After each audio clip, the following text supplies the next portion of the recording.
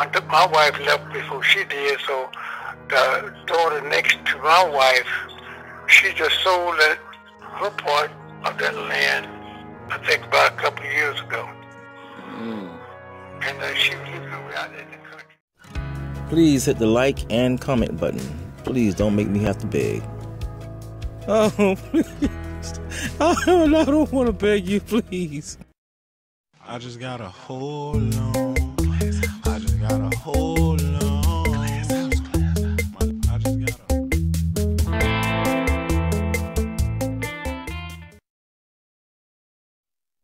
Many people ask, where can they find my merch? Now you can shop at nostalgicsociety.com.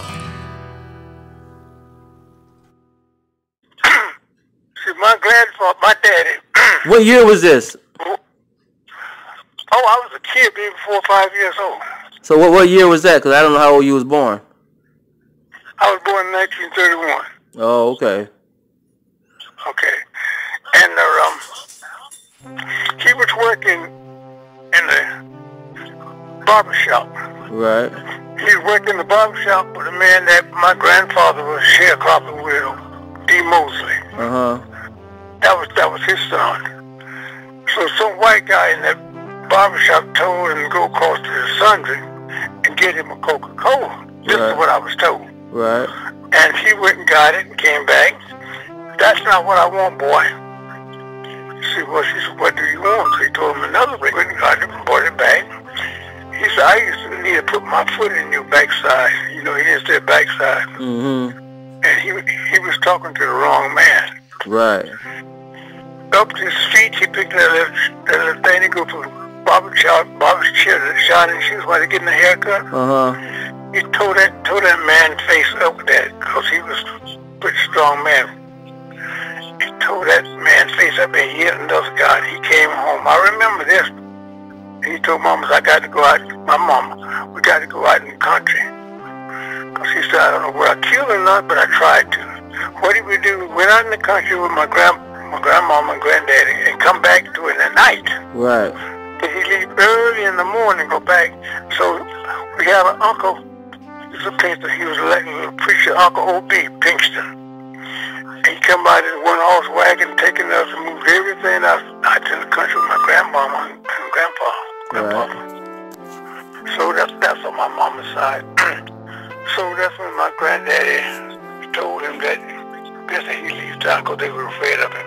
Wow. Oh, they came by the house. Mama said they wanted him to go fishing with him. Right. And I was told my daddy didn't do any fishing. You know, that's what they were going to do. They were going to go out there and lynch him. That's what they're going to do. Right. But he left, and he left us on my grandmama, my step-grandfather.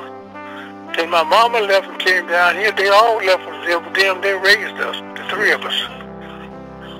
So that's how it was. But that's why Lois them come over to the house. My sister was spending the night with them. We didn't have too many places to go other than church cousin. Right. We had been there closer. And I lost contact with Lois them when they moved. Right. When I came to Miami, that's when I found out that she was here. And then we got here in touch with each other. We started keeping in touch with each other. Man. See, I went to school with her husband, Marshall. Right. We called him Z. Oh, yeah. I went to school with him, and he left town before he finished school. He came down here, came to Atlanta, went to Georgia. He got out of Wrightsville, see. Right. In fact, I used to know all of Zeke's family, you know. But, right. You know, most of them gone, and yeah, we was all kind of tight, man. And with your grandmama was tight with her, and they had lived in Brunswick, Georgia. So we all tight. We kind of grew up together. Right. Yeah. See, I think Lois is the youngest one. I think the youngest one is the sister. I think. Yeah, she's the youngest one, right? Was it your mom who owned land in Georgia? No, we didn't own anything in Georgia. Now, my Aunt Bert my mama's sister. Right.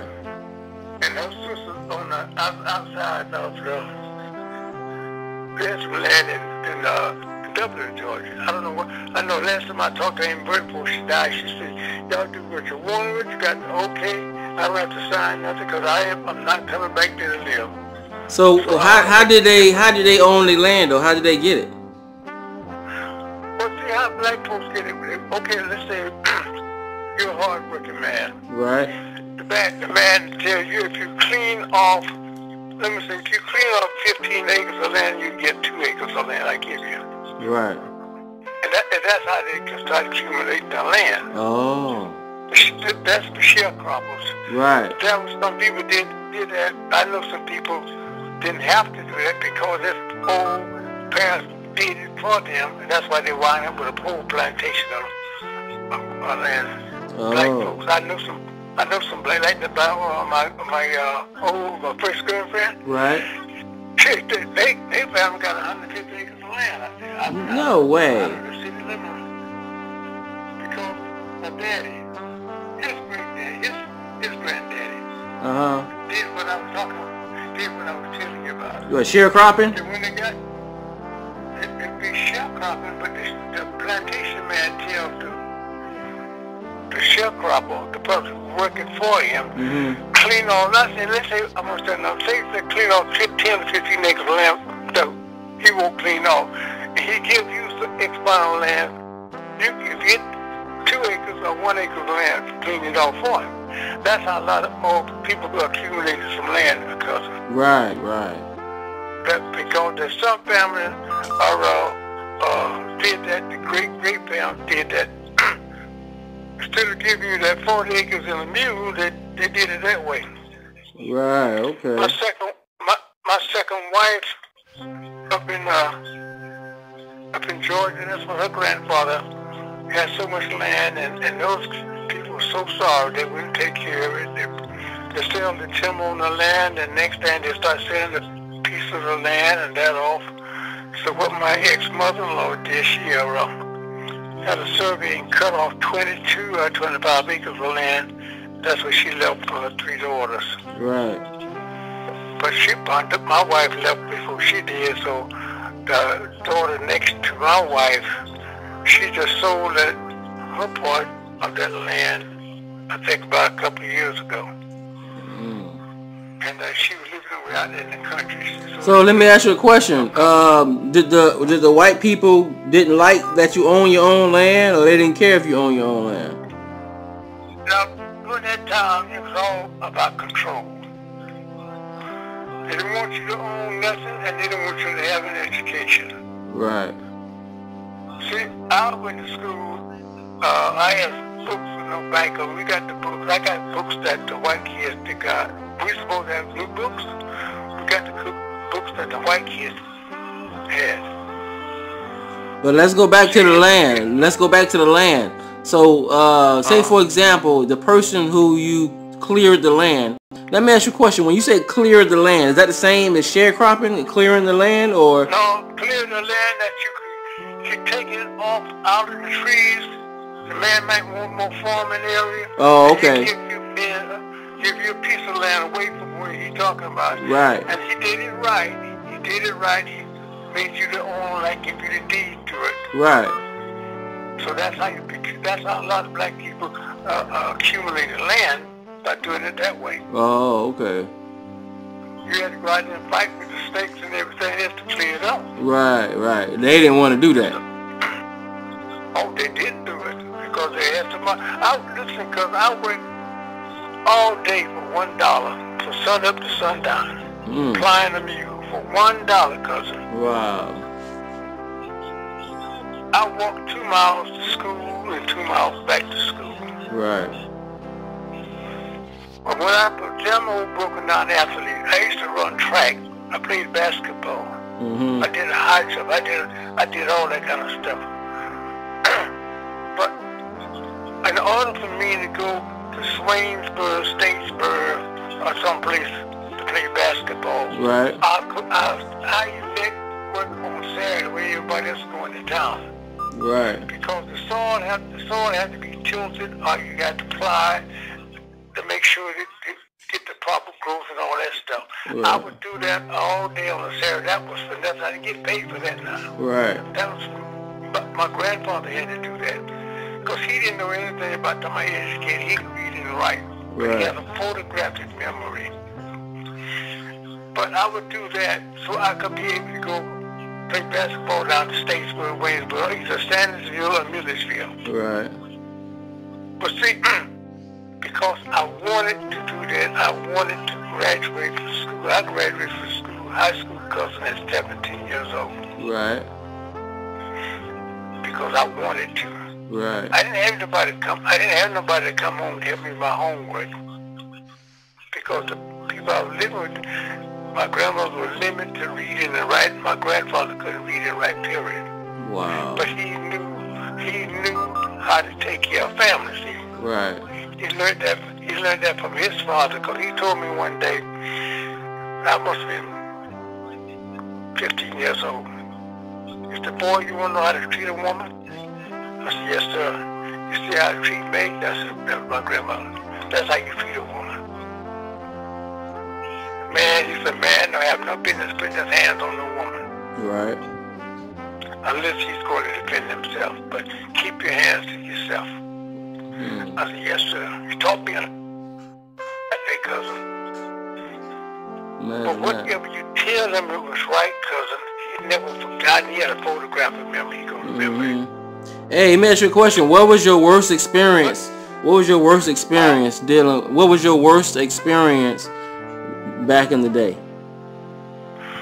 I didn't have any bad experience because he was a great protector. Right. He said, if you tell somebody something, he said, colored folks don't have no money. The word that you're born, a handshake, was a sealed contract. Right. He taught me that. He said, you can't do nothing for somebody, let them know early so they can get somebody else to do it. Right. He said, tell the truth, tell the truth. And another thing he said to me, cousin, he said, boy, the bottom rail is going to rise to the top. I want you around to see it. I didn't know what he was talking about. What did he say? What was rise to the top? He said the bottom rail, that means the bottom of any sense of what's on the ground, right, rise to the top. And I was able to see that. I saw able to see a black man and his black family in the highest office in this country. I said, that old man know what he was talking about. That's what he was talking about, black folks. Huh? I said, wow. He knew what he was talking about. He predicted that. And then he told us another thing. He said, they tell me this in the Bible. He said that the world was destroyed by water before. They tell me they say it's going to be destroyed by fire. And the people going to be an enemy to each other, kill each other, parents against children, children against parents, and sisters against brothers. He said, we are going to destroy ourselves. No, he didn't say destroy. He said, we're going to kill ourselves. And I tell you the truth, cousin, we on our way, aren't we? Oh yeah. Hey, have you ever seen a black man hanging in the tree? No, I ain't never seen that. My grandfather would allow that to happen no way for me to do that. He was too protective. He probably seen it, but not me, no. No, he was the white man that he was working on the plantation one time. I was underneath the tree because he told me it was hot, you know? Right. And he said, take a break, boy.